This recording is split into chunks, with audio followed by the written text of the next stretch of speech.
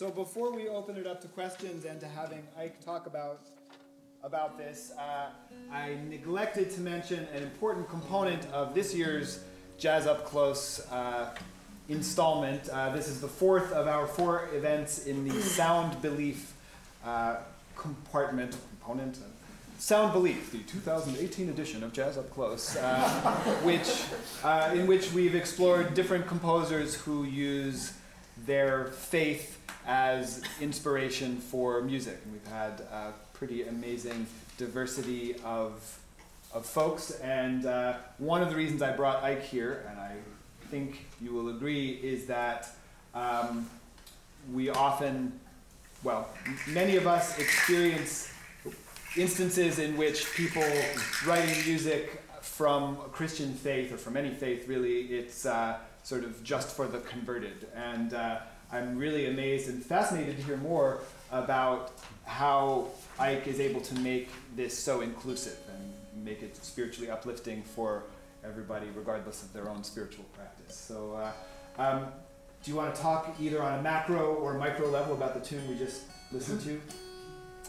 Oh, well, it's such a pleasure to be here, first of all, and get to play for all of you. I feel like if that was all we got to do, it was worth the trip. To play with these musicians and feel such a welcoming presence from all of you. So I'm fortunate. I'm in a place called St. Peter's in New York that has had jazz there for many years, over 50 years now, and so we're part of. I've walked into a tradition, a really deep tradition of a place that has had radically welcome policies in place for a really long time. So I continue to learn from that, and bring it into all our friendships and connections that we have.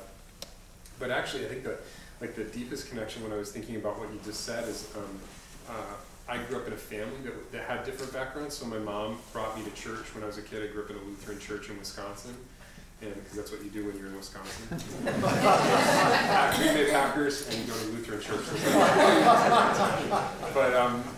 But my dad was a jazz musician and composer, and he didn't go to church. And he, it was funny, until a few years ago, I always thought of my mom as being the spiritual person because we went to church with mom, and my dad was not spiritual because he didn't go to church.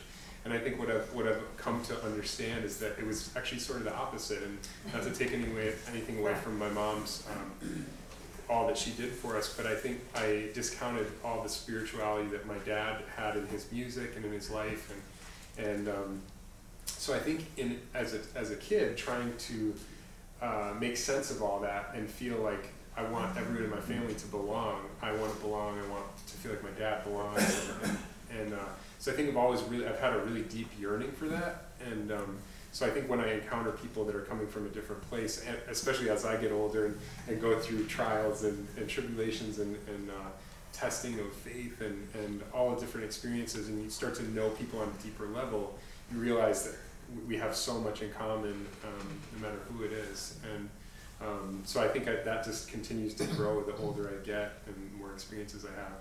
So yeah, connections like this are great. Get to share music. I think that's what live music is so critical, because you come together and you experience this sort of communion of vibrations and music and being in the same room with people, and you connect, and so I'm grateful for this today. Thank you. So tell us about Unending Season, the tune we just played. Right. Yeah, it's interesting. I realized after we picked some of this music, even with it being a kind of a faith connection to this series, several of the songs that I have lyrics. The one that we're about to play does. But for me, I realized that I didn't even think about it until a ways into the process of which tunes I was going to play. I don't think of tunes as being sacred or secular, whether they have text or not. The tune we just played for me is a way to express a lot of feelings, the deepest feelings that I have. So whether it doesn't have lyrics actually, but for me, sometimes that has a way of conveying even more and being a little bit more boundless, in terms of what you can express. So that was written a few years back, and I have an interesting association. Jesse and I have a project that's called Endless Field. It's a duo, guitar bass, and that's the first song of our new album. And my daughter, who's 9, always at bedtime every night, she likes to listen to a lot of crazy music, but every night at bedtime she listens to Endless Field and plays it through her little speaker and cracks me up. But that song comes on, so when I hear it, everybody playing, it's like there's a lot of layers to that for me, so it's fun to be able to share that with you. Hopefully it doesn't make you sleepy. Yeah, that's it. Good excuse if you see me go out.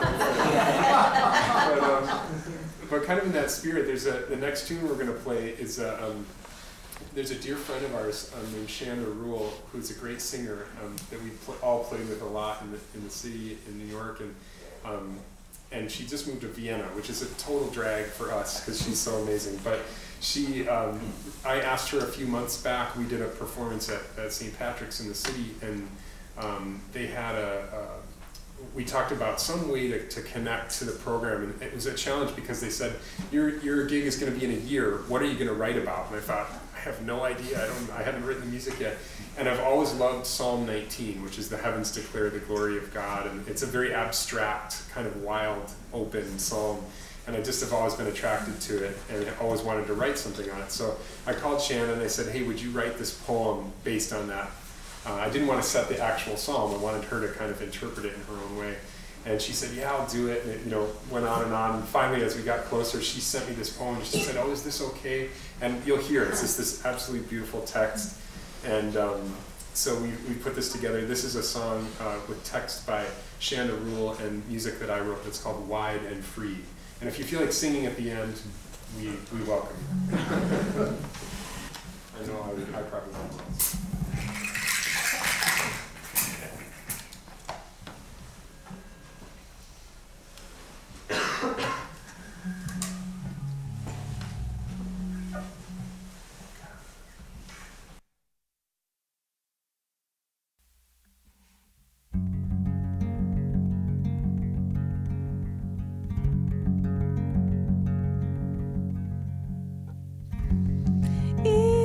The smallest drop of dew sings. Even the smallest drop of dew sings. Sings of the goodness of God's glory. Her song of thanksgiving, wide and free. Her song of thanksgiving, wide and free.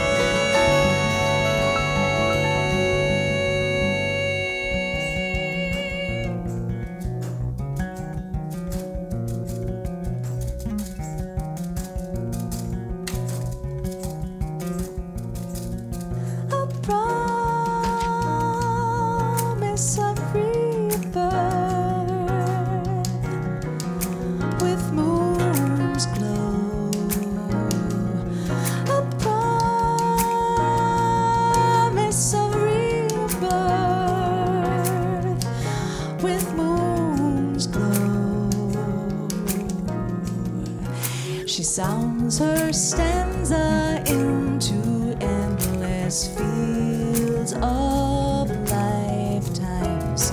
Sounds her stanza into endless fields.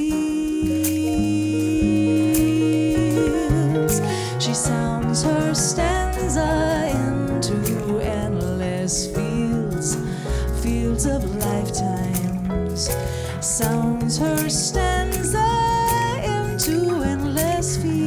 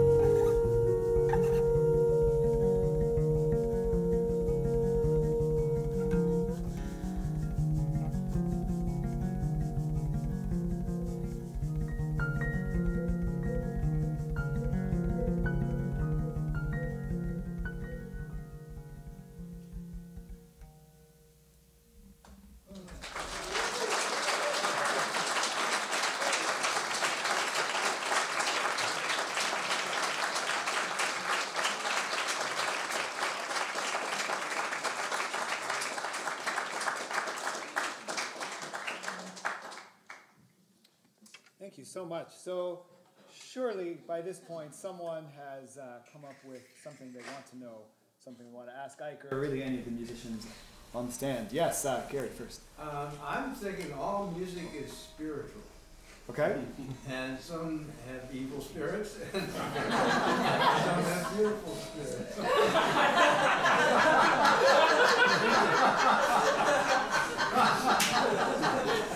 Case in point.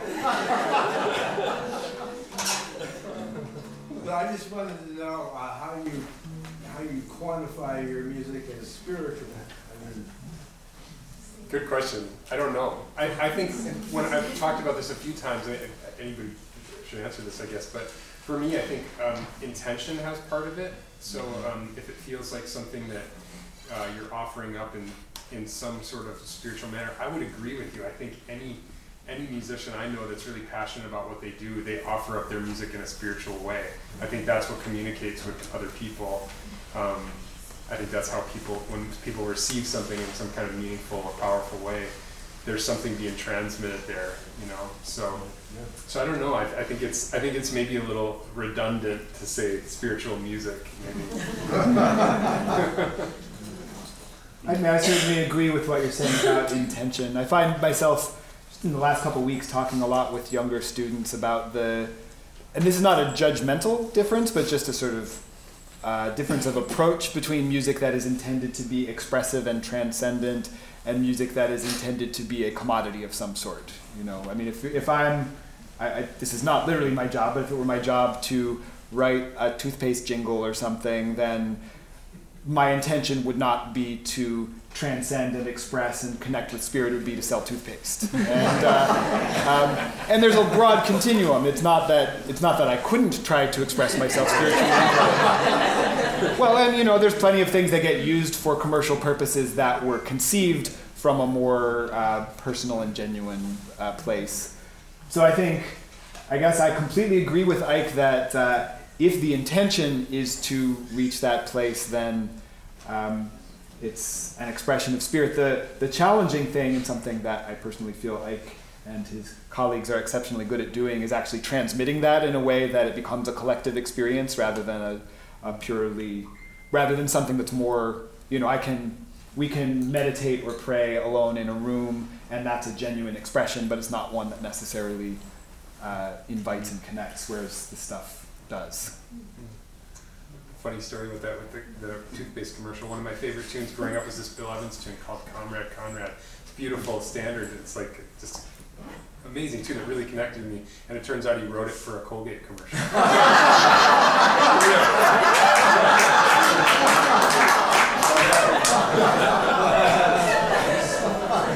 found that out afterwards. So you never know. I wish I could say I scripted that. But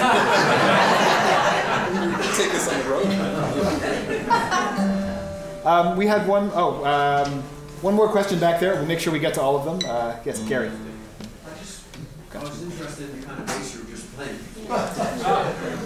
There's a lot of bass for thin strings. So it's actually, it's kind of, I'm on the edge because I just got this instrument a couple of days ago. I've never performed it till today. So, but I have, it's a 5-string bass. It's an acoustic bass guitar. So for years I've been sort of chasing after. I actually realized I played a cruise ship about 20 years ago, and I remember strumming my bass guitar for hours, the same little 4 chords over and over, and trying to sort of get at this sound of basically what Jesse sounds like. I'm going to pay for that later. I shouldn't say stuff like that. But I love that sound, and I've always been searching for a way to sort of express when I'm writing. I have that sound in my head, and so to translate that to the bass, I was excited to find this thing, and I use capos and all sorts of weird tunings to sort of get at the way that I'm writing. Since I'm not a great piano player by any means, I like to write on the instrument where I'm really comfortable, so it sort of opens up some new things on that. So, yeah, but I play a lot. I like to sort of share I play about half and half. I play a lot of each of these instruments, so just a lot to carry around though.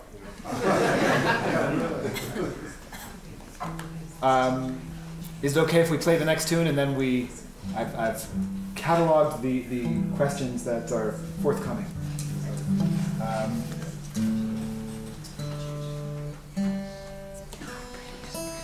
Do you want to say anything about Turning Point, before we play it? Turning Point. I wish I remembered a little bit more exactly what the intention was with this tune, but there was definitely this was part of a project that was called Shelter of Trees. That Jesse and Dingman and Melissa were all a part of, and it was, my dad passed away about 4 years ago from colon cancer, and during that time when he was sick, somewhere in there when I was struggling with some of that emotionally, this tune sort of came out, and that whole project was really, when I look back on it, it was really special. My dad was a musician also, and I was able to record this piece as just sort of a little bit of a catharsis, you know, and actually get to share it with him. And so it's nice to be able to play this for all of you today. But this tune is called Turning Point.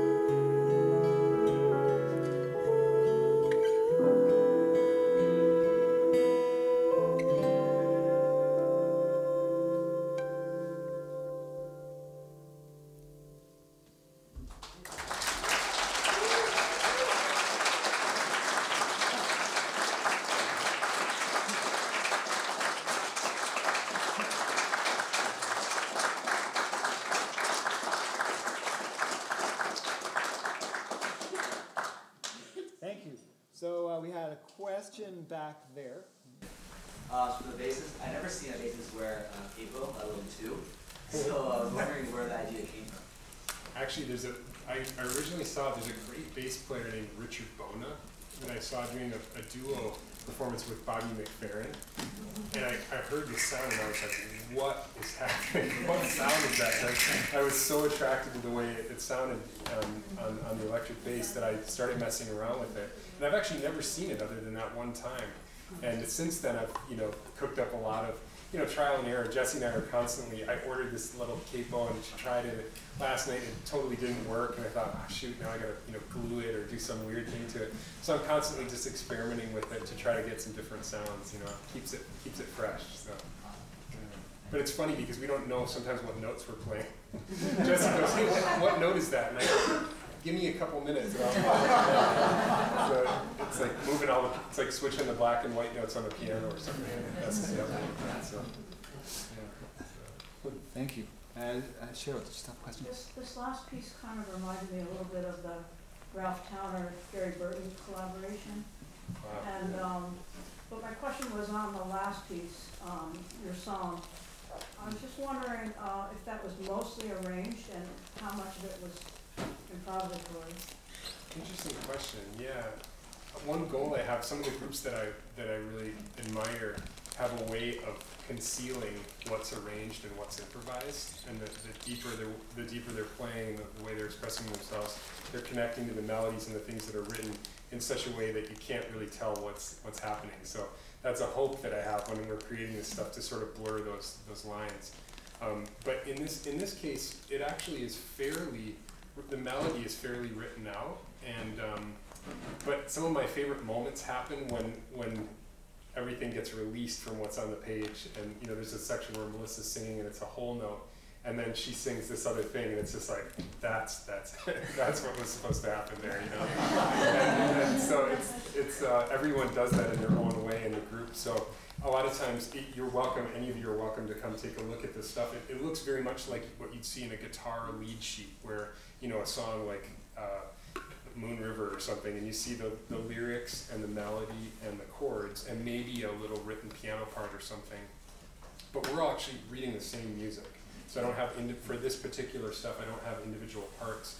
I basically have a roadmap, and everyone's following that and contributing a lot of this, you know, in their own intuition. So you have to select your band members carefully. You know? Do we have any other questions at this time? Okay, well, I'm not going to complain because there's more music to play, and I'm eager to do so. But there will be more. We've got a few more tunes, which means a few more slots for questions if you come up with any. Ike, do you want to talk about this one?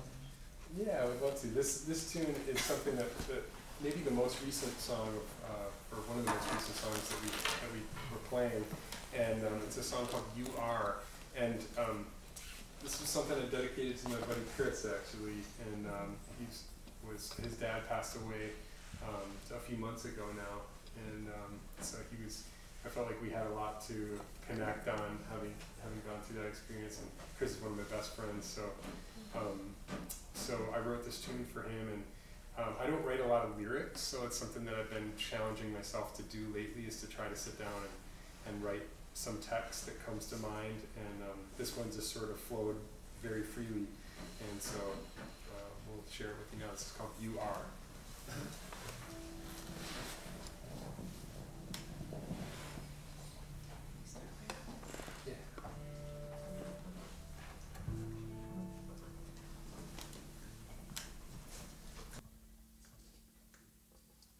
You are our heart, you are our life, you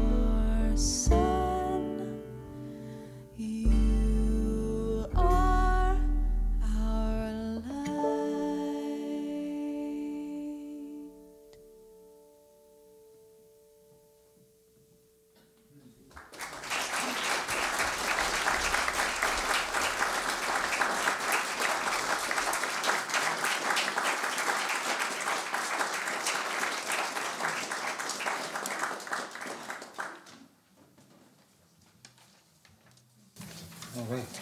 I will open it up again if anyone, yes.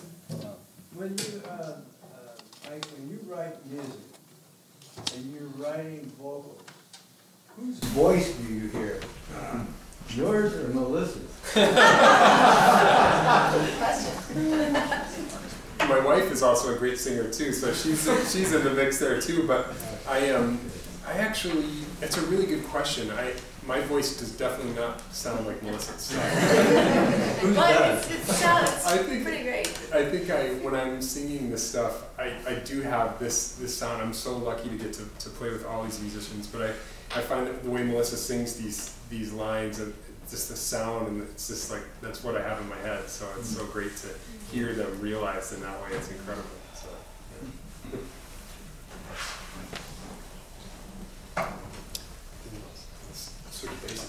yeah. Okay.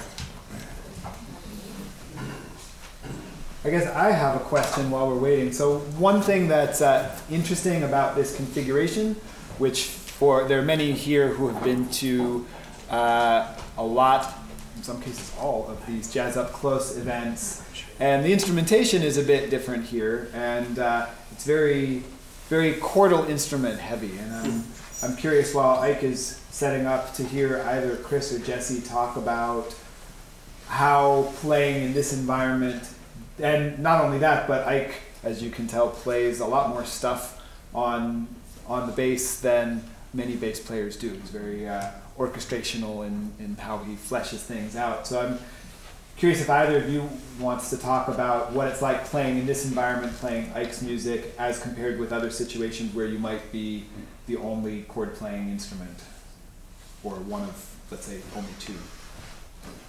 Yeah, I'd say it's pretty rough.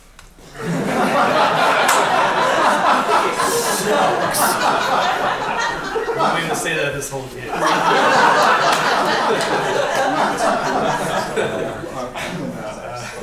Well, one of the interesting things. How to get you back sometime. Yeah. One of the interesting things about that question is sometimes I am the only chord instrument. Depending on the configuration, is very good about, he'll make music with anyone. I remember one time I wasn't maybe going to be able to make it to the gig of his, and he was so cool about it. He just said, "Oh, it's cool. Like I could just play the whole thing solo or whatever." Like, not like you'd like oh, I can do that. He was just so flexible, I guess is the way to put it. So there's that. So sometimes I am the only chord instrument, and actually on a lot of these pieces that we played today, I have been in the last few times we've done it. So it's actually been kind of an adjustment and an interesting one to then, now we have it more fleshed out. And mainly I just wanted you guys to go away, but can't stop. I think, yeah, so I luckily can do, play more of more like a horn player sometimes, think of that way, or try to be an extension of what I'm hearing, which can be more tricky, but one thing that came to mind even today as we were maybe sound checking is it's kind of like the rainforest, like there's so many sounds, but every sound has its place. So just trying to think of like where that place is for me and like what space am I taking up versus the other players. Like how the birds never really get in each other's way. I always find that these musicians have a way of, sort of like good relationships where if you're always looking out for the other person, then things have a way of working out. And each of these players, like a lot of times we'll get to a section like, oh, Jesse's about to solo, this mind-blowing solo coming up, and I'll just look up and nod like, your turn. Everybody does it. They're assertive enough to know what's happening next, but everyone's really generous in the music and listening really carefully all the time. And so it's such a cool model, I think, for me or for everybody, like as we go out into the world too, to think about like what can music teach us about the way that we're treating each other and carrying along. So it's a treat to get to play with these folks. So. We're going to play a song that's maybe the newest song. This is just a month old or so. Just played it a couple times. And this was another example of trying to write a text. And I sat down on the train. I ride the Metro North train sometimes down to New York City, and just sat down with a little book and wrote out a text, and then actually tried to write the music to the text, which is not something other than Chanda's tune that we played a little while ago. I don't normally do it in that way. So this was a kind of a fun little experiment. So this is a tune called What the Heart Desires. My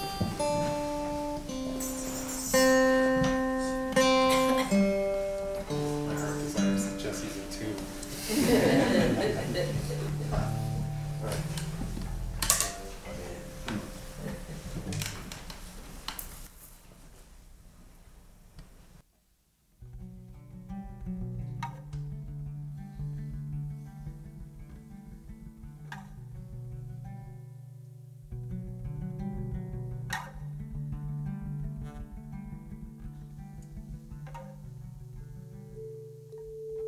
Chasing my innermost part, I live for the unfulfilled dream.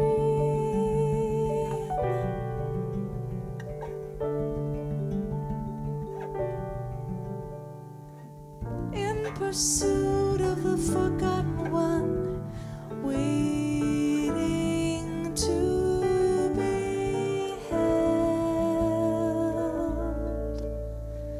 in shadows, reflection, shadows, reflection. Branches bend, arms reach, my heartbeat blocks the still voice.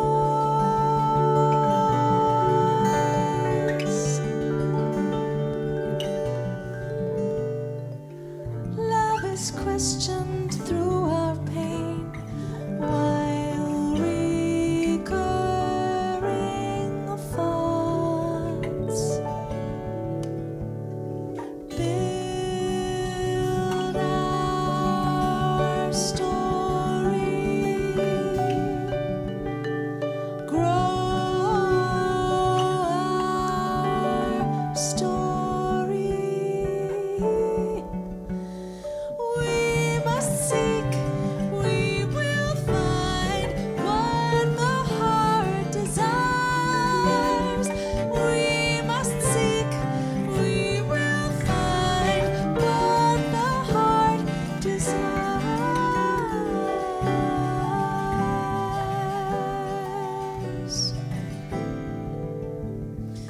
Ooh.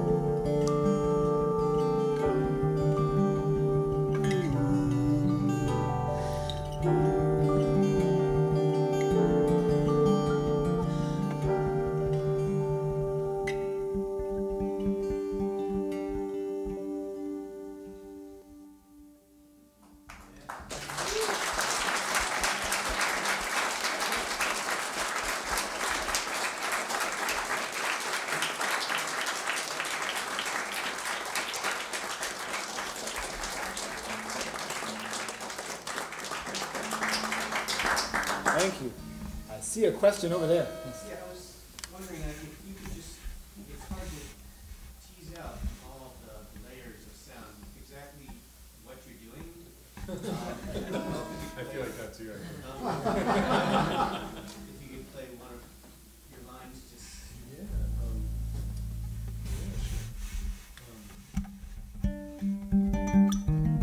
So, for example, that last tune.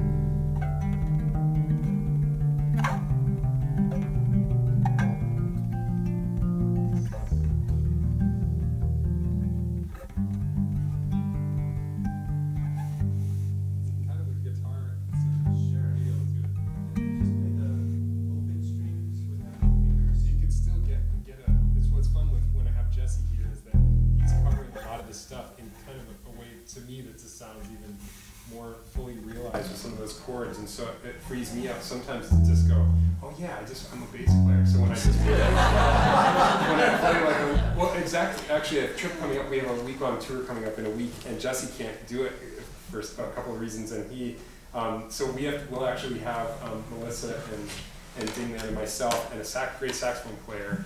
And so it's a very sort of transparent version of like what we're doing right now. So I'll have to kind of dig in a little bit more on my foot percussion and on some of these chords because I have to kind of cover. One thing I like about that group is when I am playing all of these layers and this stuff, it's sort of there's a lot happening in the mix. So if you do have a lot of other things happening, drums and other things, it can get kind of obscured, which I don't mind a lot of the time, but. I think that group has a transparency that allows it to sort of come through in a cool way. So, yeah. But everybody plays so in such a tasteful way. Even in this situation with three, I knew with these players it would totally work. You know, you could clone off and have 6 of them, and it would still work. So. It would be scary for other reasons. Yeah, it would. Yeah. I definitely do not condone that. Yes. I have a question about, it seems like in your compositions, you're drawn to the feeling of 3 or triplets or...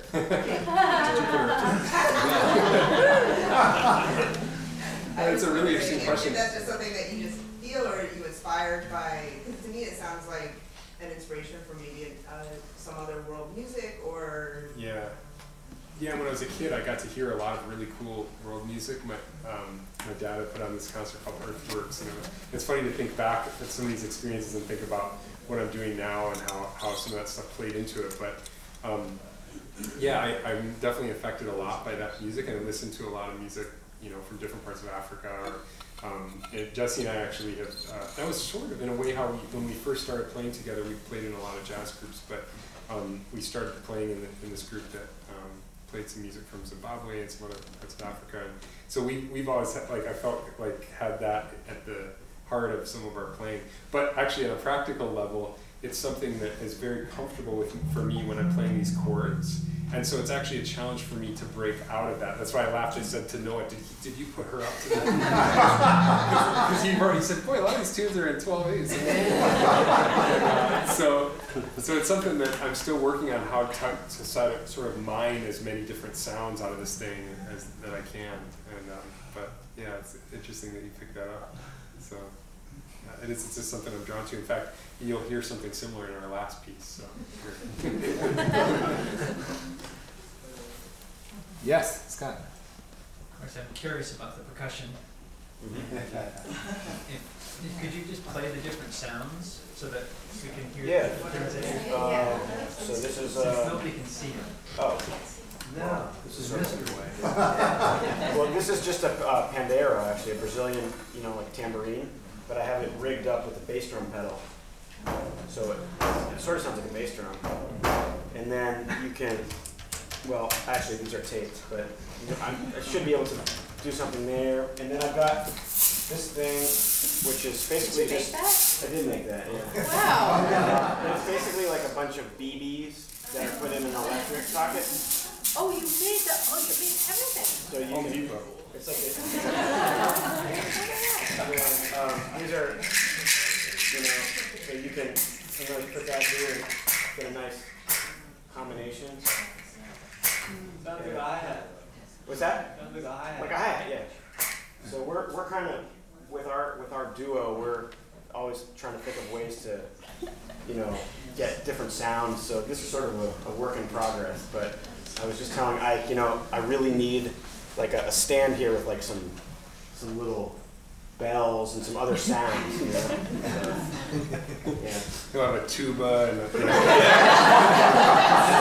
I always have to. I always evaluate. I'm like, I think we can do that. Yeah, but yeah, it's cool. For the duo, it gives us a way to expand the sound a little bit. It's really fun. I should say a little bit something about that project, our Endless Field group. We've got a few CDs in the back if anybody's interested in some of this music. We've sort of been playing selections from each of them. But one of them, the newest one, is this one, the green one that's back there called Endless Field. And if you open it up, you'll realize we're not trying to trick you. There's no CD inside of it. It's as part of a label called Biophilia.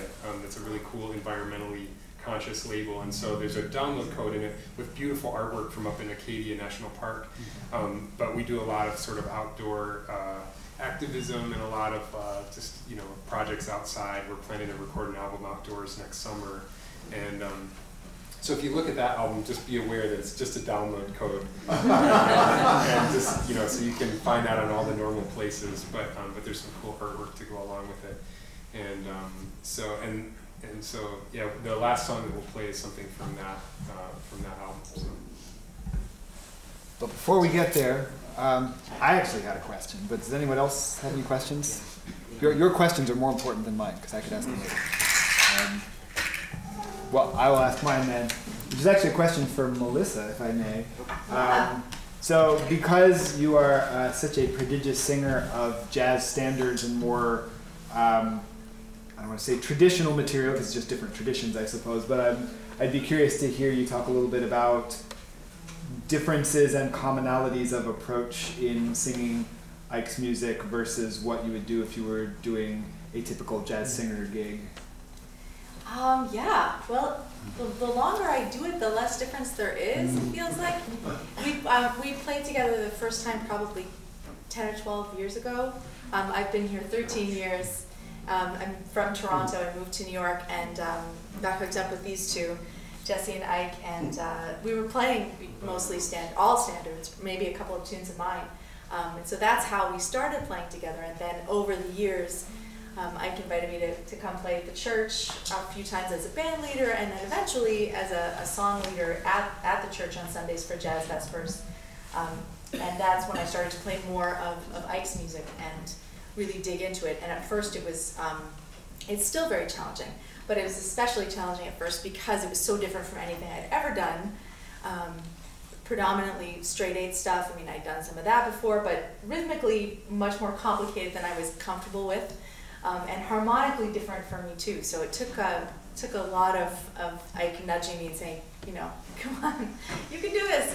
And there was so much freedom in what we do on Sundays at church, and a lot of like getting people to sing and just kind of coming up with stuff in the moment that at first I was resistant to, but now I'm totally on board with. And that has affected the way I do my other thing too.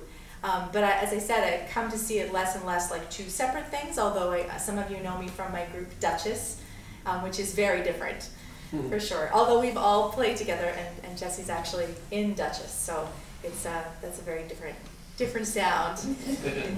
we don't let him sing. Not yet. But it's a great question. And my husband, Jamie Reynolds, who's a wonderful piano player, we were just out on Long Island on Monday doing a workshop with some students at LIU Post, talking about swing versus the straight feel, and how really when things really swing and lock in, they're not really da-da-da-da, they're not really swinging in that like quote-unquote, you know, swung 8th note feel so much as like just grooving, and how much common ground there is, and how it's really about the feel and the connection. So I really, you know, Chris was taking a solo and I was almost like snapping my fingers because it's not swung, but I feel like all good music swings. That's what I'll say about that. So I love this music, and I'm really grateful to Ike for giving me the challenges that it presents, because it's made me a better musician Yeah. Thank you. And I'm realizing I don't normally plug other gigs when doing this, but those of you who are in or apt to go to New York, I encourage you to check out every Sunday evening as part of Ike's post at St. Peter's in New York. There is a Jazz Vespers, and actually the Jazz Samaritan Alliance, which is a project that Chris and the saxophonist Chris Allen, who just left, and I formed back in 2012. We'll be doing the music for Jazz Vespers next weekend, November 4th. And it occurs to me that all of the people in that band that night have participated in a Jazz Up Close at one point. Chris, those of you who came to hear Rogerio Boccato last year heard Chris playing saxophone with that. Those of you who heard the year before that, Godwin Louis, the saxophonist, heard the drummer Alan Mednard with Godwin. And those of you who go all the way back to the first year of Jazz Up Close might remember the trumpet player Nadia Nordhaus. So we will all be, who was our featured guest artist back in the fall of 2000. I can't count that far back, a few years ago.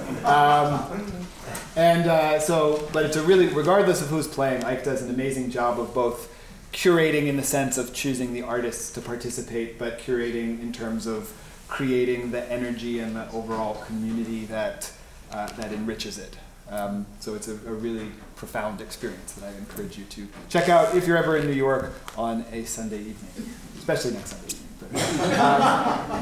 And so we'll finish off the commercial part of it, which is sort of ironic that we're pulling that in. Please do see Ike about his compact discs and the Biofolio that is not technically a compact disc but is even better. And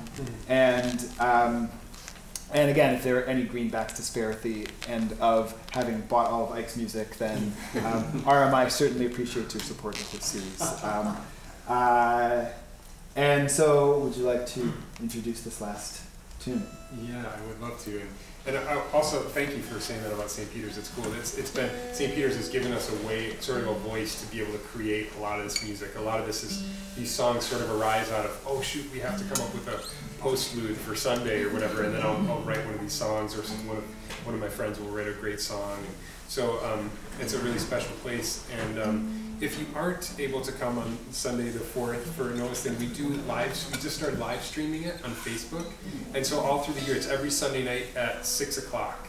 And it's on, if you look up on Facebook, it's St. Peter's, all spelled out, S-A-I-N-T, St. Peter's NYC.